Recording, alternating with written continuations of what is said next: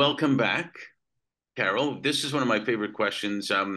Influencers sometimes come in a second, sometimes they come a lifetime. I was chat when I'm talking to people about my grandfather was an initial big influencer in me, and grew up in Montreal. He had an accent. He was from Kiev and took me on walks in the park. And I asked him one day, I'm Jewish, so I called him Zeta. I said, Zeta, how do you know all these people? I don't understand. And he said, well, I didn't, I don't know. And with the accent, he said, but I smiled at one once, and he smiled back at me. And then he started talking to me. And then someone else was smiling. It's a smiling, and it was on and on. And I understood that as a 5 or 6 year old, pretty cool. But then you understand it even more, that what an influence that was, apparently not only for him and the people he smiled to, but even a little kid that he was walking with to see that.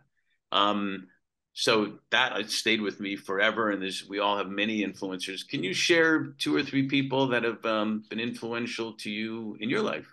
Absolutely. And when you ask that question, one comes to mind instantly. And you also made me think about I need to try to find this person and let him know that he's an influencer because he doesn't know what I've done over the last 30 years. But um, I went to work as a secretary in an engineering firm outside of Boulder, Colorado in the early 80s.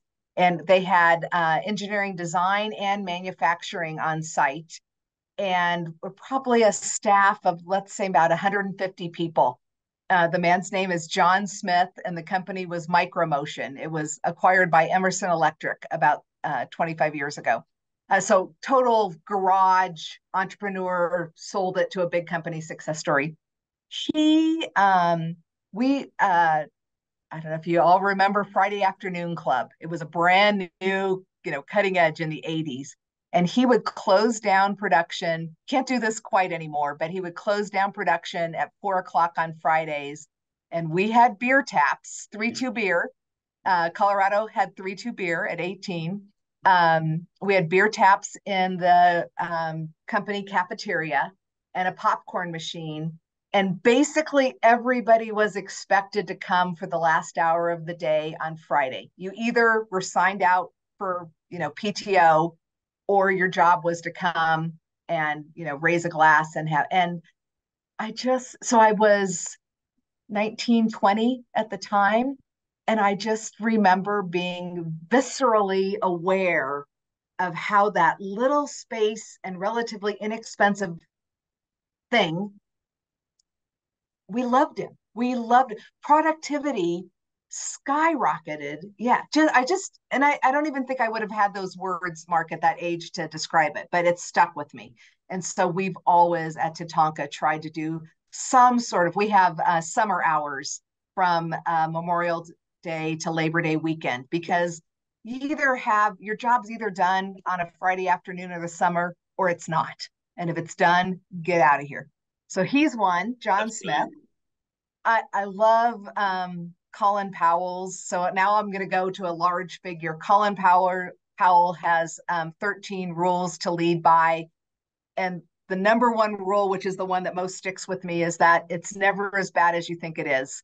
And again, I feel like I'm old enough now to understand. And it's true. It really isn't as bad as I think it is at times. So I love that.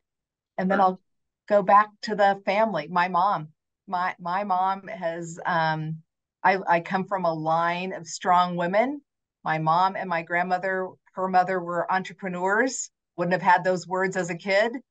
Um, and she's been known to give me a kick in the pants, you know, You on can and do off. it, girl. You can do it, or just do it.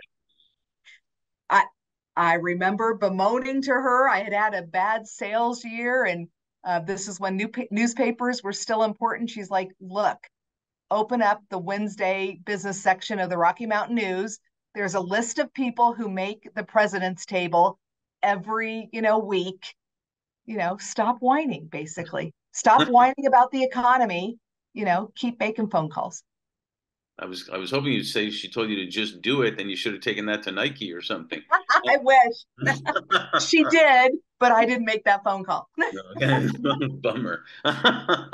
No, that's fantastic, and it's I think it teaches us all that we're influencing people all the time, also knowingly or unknowingly, and we actually have a choice, positive or negative, to do it by. And so I'm sure you're continuing that, teaching from your mom and your grandmother and Colin and John Smith. Is that his real name? His real name is John Smith. It's as generic as you can get. Yes.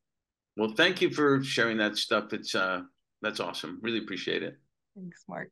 My pleasure.